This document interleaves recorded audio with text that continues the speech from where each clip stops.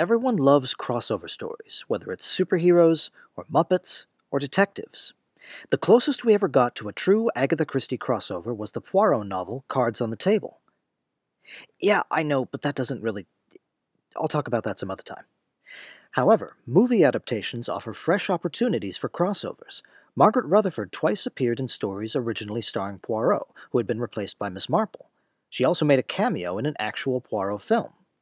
But when Geraldine McEwan took over the role in the 2000s, it was decided that Miss Marple should, for the first time, star alongside another recurring Agatha Christie detective. Just not the one we were hoping for. Tommy and Tuppence Beresford, the married crime-fighting couple, were first introduced in 1922. They appeared in 4 novels and 1 collection of short stories.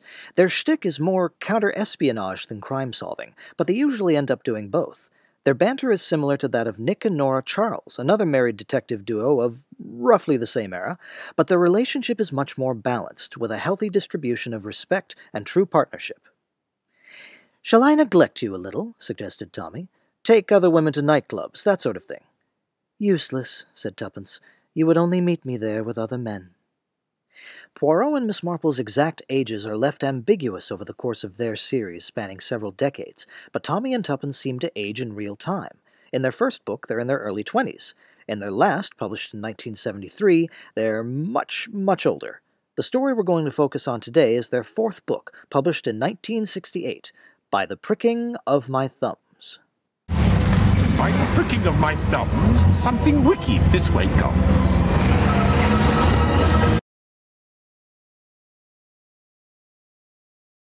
Tommy and Tuppence go to visit Tommy's Aunt Ada at Sunny Ridge, a home for elderly women. Possible foreshadowing occurs in a comment of Ada's that anyone could enter posing as a doctor, and if an old lady called him out as an imposter or criminal, no one would pay any attention, because most of the ladies are making similar accusations every day. Tuppence meets another resident named Mrs. Lancaster, who seems to mistake Tuppence for someone else when she asks her, "Excuse me, it wasn't your poor child?" No, I don't think so. She starts rambling about something, or someone, behind the fireplace, claiming no one believed what she'd told them, but Tuppence leaves before discovering what Mrs. Lancaster is talking about. Aunt Ada dies in her sleep a few weeks later, and when Tommy and Tuppence go back to Sunny Ridge to sort through her possessions, they learn some disturbing things. Another resident and friend of Aunt Ada's, a Mrs. Moody, has also just died, of thrombosis, apparently. Mrs. Lancaster was suddenly removed from Sunny Ridge by the Johnsons, who had been paying for her stay there. Before leaving, Mrs. Lancaster gave to Aunt Ada a painting of a certain house, which Tuppence is sure she's seen before. One unusual thing about this book is that even though there's been a murder, that of Mrs. Moody, we don't learn that her death is murder until much later in the story. Overcome with an instinct of danger that she can't explain, Tuppence tries everything she can think of to locate Mrs. Lancaster, and fails. As Tommy leaves for a trip abroad, Tuppence resolves to find the old lady and save her from whatever the danger might be. The film starts us off with a flashback. 22 years prior, a town searches for a child who's gone missing. The other children believe she was stolen by a witch. Then, with a fast forward, we're introduced to Tommy and Tuppence Beresford, played by Anthony Andrews and Greta Scacchi, and right away we see drastic changes. Firstly, yes, Tommy and Tuppence did have 3 children, but they were 2 girls and 1 boy. I was approached to join the service at the same time as him. I was having our first child. Nope. The 2 oldest children, Derek and Deborah, are twins. I know it's not germane to the story, but it's like saying Poirot is from Quebec. Tommy and Tuppence themselves have been altered in character. Sort of. Tommy is a bit crabby in the book, and Tuppence does like to drink, but in the film, these aspects of their personalities have been made proportionally over the top. As a result, Tommy has become a patronizing ass, and Tuppence is an alcoholic. It's jarring for someone familiar with their stories to see Tommy haranguing Tuppence about making him late, whining about having to drive, and then... Do you really want to come in, darling? I could take that. And if she's in one of her moods, you know how she can be. Anyway, they go to visit Aunt Ada, who is as irascible as in the book. You get rid of those cakes! You never had the intelligence for this kind of thing. Tuppence seems to take the comment more personally here, foreshadowing a change in her motivation for investigating the mystery, to prove Ada wrong. As she goes downstairs, we see a familiar face. I was looking for Miss Packard's office. It's on the ground floor. Ah, The quickest way is the back stairs. After Ada dies, instead of her instinct and her thirst for adventure, Tuppence is guided by something a little more concrete. I believe there's a murderer at large. Mrs. Lancaster is not safe. So in this version of the story, Ada is the one who's murdered, not Mrs. Moody. Tommy is already out of the country, so Tuppence begins investigating on her own, and finds someone else already investigating the disappearance of Mrs. Lancaster. I'm Jane Marple. Book Tuppence remembers she saw the house in the painting years ago from a passing train. After hours of driving around and searching, she finally finds it in the middle of nowhere. The house has been divided in two. The front half is unlived in, but in the back half live Alice and Amos Perry. They don't know who owns the front half. They hear a bird trapped in a chimney, so they go into the front half to free it. With the bird comes a doll that has been hidden in the chimney for who knows how long. Creepy. In the nearby village, Tuppence meets several locals, including the vicar, a busybody named Miss Bly, and Miss Copley, who runs a bed and breakfast. She learns a dizzying amount of village history. There used to be a prominent family called the Warrenders, who have since died out. The painting was done by a man with a colorful personality, Boscawen. Both he and Amos Perry were suspects 20 years ago when a slew of child murders struck the town, though Mrs. Copley half suspects the culprit was Sir Philip Stark. Apparently, he was so fond of children, he often stopped them in the street and gave them sweets. Ugh. Also, his wife ran off very suddenly around the same time as the murders and died soon after. Did she discover Philip was the killer and have to be silenced? Tuppence helps the vicar to locate a certain child's grave, that of Lily Waters. Just as she finds it, someone knocks her unconscious. At this point, the story switches to Tommy's perspective as he returns and tries to locate his wife. He takes the picture to an art expert, which eventually, after tedious conversations that waffle on, leads him to the house's location. He also discovers a hidden note left for him by Aunt Ada. By the time he catches up with Tuppence, he's learned two important things. One, that Mrs. Moody was poisoned with an overdose of morphine after she recognized a criminal at Sunny Ridge. And two, that the house in the painting is one of several in various rural towns near London that are being used as storage locations for stolen goods by an organized gang of robbers. Perhaps Tuppence and Mrs. Lancaster got too close to their operation? Together, Tommy and Tuppence begin to make breakthrough discoveries. Someone other than Boscawen added to the painting a boat named Water Lily, perhaps as a message to direct someone to the grave of Lily Waters, where the buried coffin is actually filled with stolen loot. Lily's father had asked the vicar to find her grave, but it turns out it was actually the robber gang, who had lost track of her grave due to local vandalism. The doll hidden in the chimney contains a cache of diamonds, which apparently provides enough evidence to start bringing down the robber gang. Alice Perry probably knew what was going on in the front half of her house, but because her husband Amos had been suspected of the child murders, the robber gang somehow had a hold on her.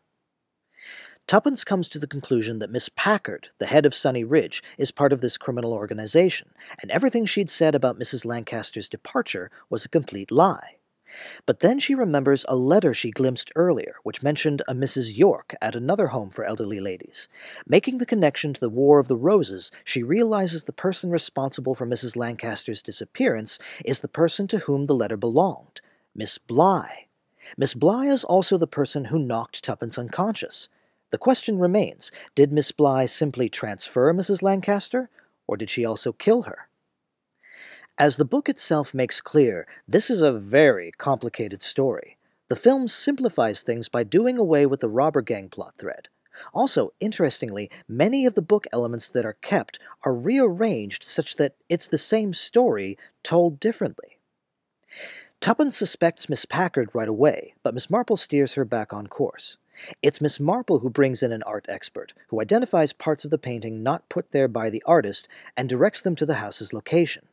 Except they don't find the house when they reach the village. In fact, they won't find it till the end of the film. I like the relationship that quickly develops between Tuppence and Miss Marple. You haven't got the map the wrong way up again, have you?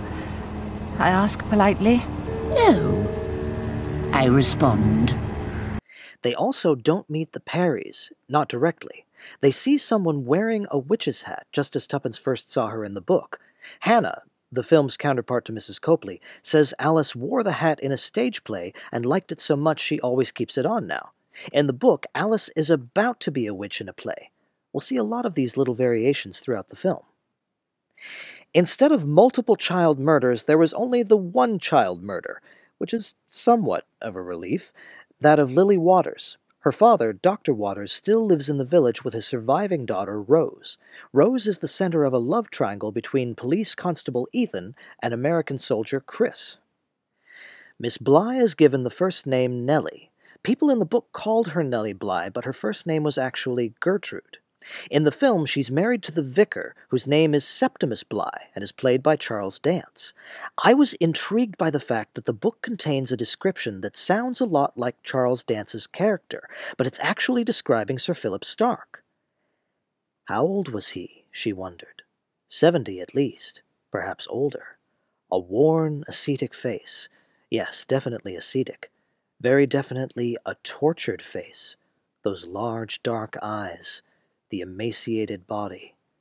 A haunted man. Hannah turns out to be a cousin of Ada's. She says Ada spent time in the village years ago, hinting that Ada recognized the house in the painting, as well as someone she'd met. Tuppence and Miss Marple discover the car that was used to take Mrs. Lancaster from Sunny Ridge. It belongs to Sir Philip Stark, who says it was stolen that night, presumably for fun by some American soldiers. Sir Philip isn't quite as creepy as he's implied to be in the book, but it's established that he's always doted on children. It's said that his own child was stillborn, and its mother died soon after, but leading up to it he spent a fortune in preparation for the child's arrival. Later we'll find out that the house in the painting was a playhouse built by Sir Philip, not a real house. Tommy returns and is predictably unreceptive and querulous when Tuppence tells him what's been going on. Your wife is right in that there is a real possibility that Ada was murdered at Sunny Ridge and Mrs. Lancaster abducted by someone in this village. Would you go away, please, and put my wife back on the line? With no robber gang hogging the plot, the story is able to delve more deeply into the mystery of Lily Waters' death. Septimus Bly is much more closely connected to the business than he was in the book, making for a very interesting character. The way Charles Dance portrays him, he's one of my favorites. The Good Samaritan. Yes. Bloody do-gooder. Septimus. Well, he was, wasn't he? In the film, Alice and Amos Perry are mother and son, rather than husband and wife. Septimus says that Lily's murder was blamed on Amos's brother Job, who was mentally unstable, just as Amos is in the book. Job eventually hanged himself, accounting for the rope on the tree added to the painting. The bird in the chimney finally makes its appearance, bringing with it the creepy-ass doll, but there aren't any diamonds. Instead... This is a warning. Someone's trying to scare us. They're getting very close. After Tommy joins the ladies, they discover that Nellie Bly was the one who took Mrs. Lancaster from Sunny Ridge, and has been shepherding her from home to home, alternating between the names York and Lancaster, which was hinted at by the roses in the painting, added by Mrs. Lancaster herself. It seems Nellie Bly is the murderer, until she's found dead, poisoned.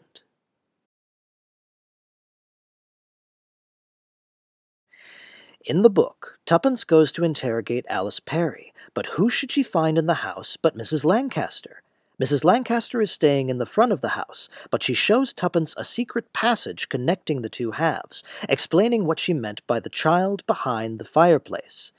It was she who had abducted the children, brought them to this house, and killed them.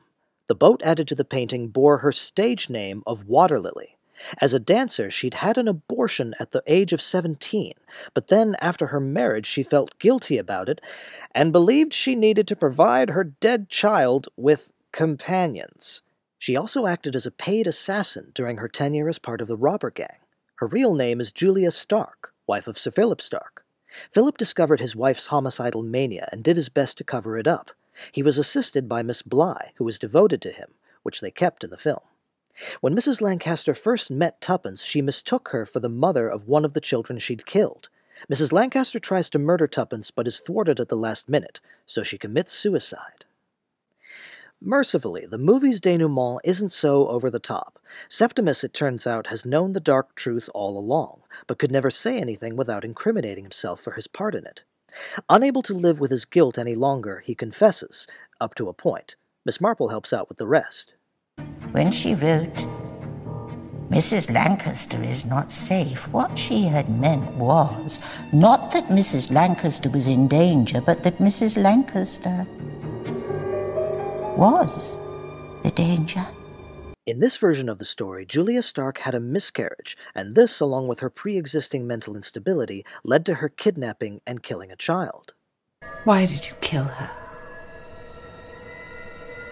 Why should my baby die and the common child live? At the end of the film, Tommy and Tuppence seem to be on better terms, though Tommy has shown no signs that he's going to be less of an ass. However, after a short pep talk from Miss Marple, Tuppence at least seems to have more self-confidence. It's hard to tell whether this adaptation is on the loose side or not. All the most important elements from the book are still there. They're just presented differently. It reminds me of the 21st century version of the Sherlock Holmes story, A Study in Scarlet. But loose or not, as an adaptation it works rather well. Not as an adaptation of a Tommy and Tuppence story, because this Tommy and Tuppence are not in any sense book accurate, but with regard to its source material. The book starts out interestingly, but the story gets more vague and convoluted the farther you go, and having the characters comment on how muddled it is doesn't make this more palatable. The film managed to reshape the plot without altering the core arc, and adding Miss Marple didn't detract from it, probably because this time they restricted her to the role of mentor. The protagonist remained who it was meant to be. Personally, I find this a decent, enjoyable film. It may not be the best way to introduce your friends to Tommy and Tuppence, but then again, it won't spoil said introduction. There's also a French adaptation of this book, Mon Petit Doigt m'a dit, which I've yet to try. In fact, I still have to catch up with the other recent Tommy and Tuppence miniseries. This won't be the last time I talk about the Beresfords. See you soon.